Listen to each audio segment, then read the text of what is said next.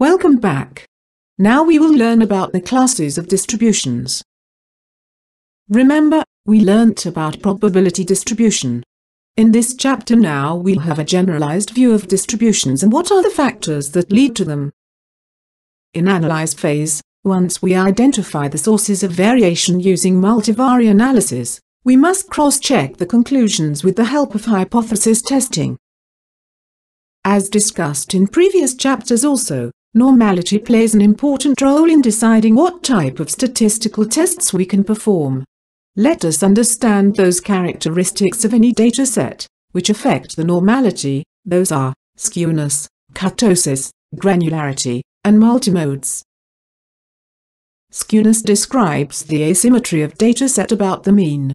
If both the tail ends are at same distance from the center, it is a normal distribution. Mean for such symmetrical distributions has same value as median and mode. While, if the mean is less than median and median is less than mode, the dataset is negatively skewed, and the left tail will be longer than the right tail. In contrast to negatively skewed data, the positively skewed data has the mode value lesser than the median, and median value less than the mean. In such situation, the right tail of the data distribution is longer. Data can be skewed either due to natural reasons or due to artificial reasons. Artificial data can get skewed due to mixed data, nonlinear relationship between y and x, interaction effects or due to overtime, say because of tool wear. Let us see them one by one. First reason behind skewness can be mixed data. Remember in MSA, we saw that there could be various sources of variation in measurements. As measurements for the samples of the same data set are coming from various operators and devices, we can get a mixed set of data where various distributions are hidden. And this may lead to distortion in the distribution. Second reason can be the nonlinear relationship. When relationship between two variables is not linear and the slope is not constant, we can say that the data is skewed and not normal. This mostly occurs when there is very less or no relationship between x and y. Third is due to interaction effects. Interaction effect is visible when two independent variables interact with each other to have a different impact on y than they would have individually. Another reason behind the skewness of the data can be changes happening over a period of time. Some of the characteristics change over time due to change in conditions. For example, tool wear over time may cause a different thickness of the metal sheet, and this may lead to skewed data. Skewness coefficient is 0 for symmetric distributions, negative for left skewed and positive for right skewed.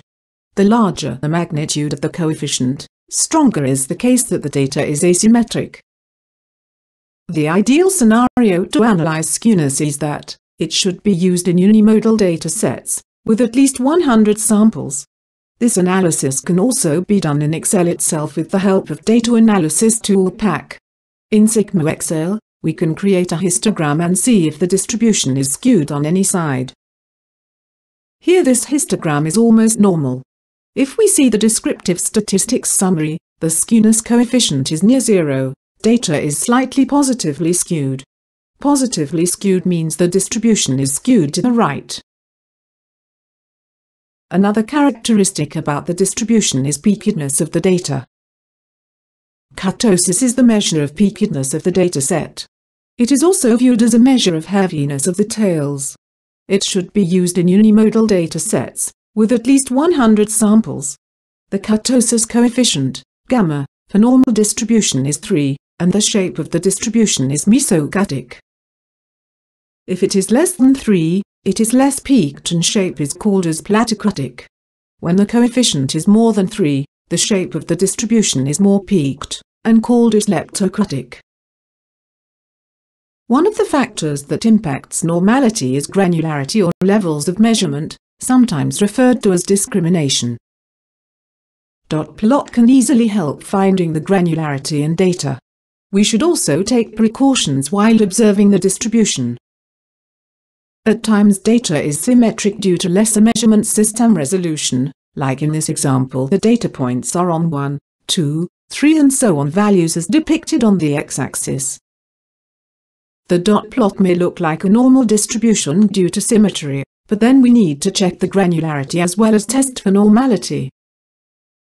The data may be attribute data, then also it has granularity. When a data is normally distributed, it has only one mode. As we know, mode is the most frequent data point in a dataset. We can find a multimodal distribution just by plotting a histogram. Multimodes can arise due to mixed data, patterns in data, or due to failures occurring in the process. So, by now we know what are the characteristics which define a dataset to be normal or non-normal. In any statistical analysis, it is very important to find out if the data is normally distributed or not. There are many tests which have an assumption that data is normal. If we do not check the normality up front, the tests won't give us reliable results. Let us see what are the steps to check for the normality of the data. First, we do outlier analysis. Outlier is any data point that is numerically distant from the rest of the data. Outliers tend to draw the mean values towards them and make data look skewed. The outlier may be present due to some fault in the data itself, or due to some special cause. We will learn more about special causes later in the training. If data needs correction, we do that, else we include the outlier in the data and perform the normality test.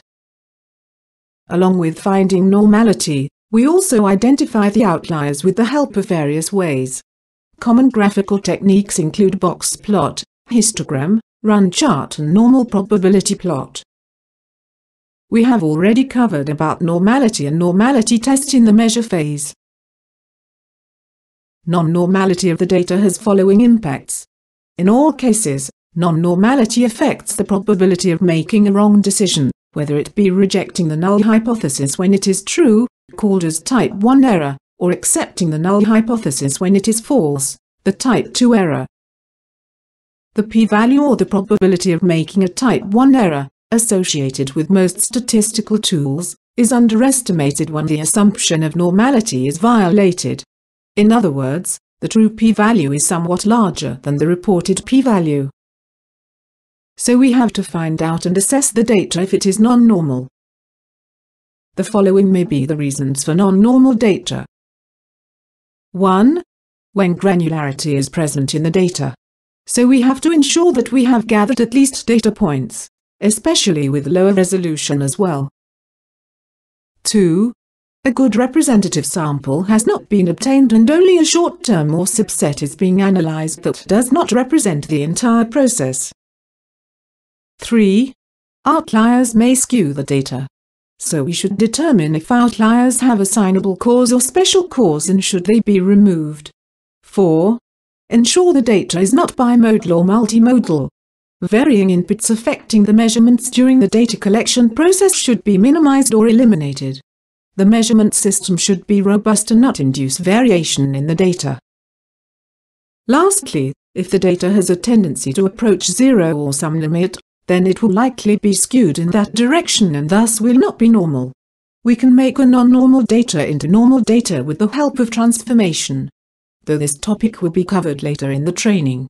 This unit covered the concepts related to patterns of variation.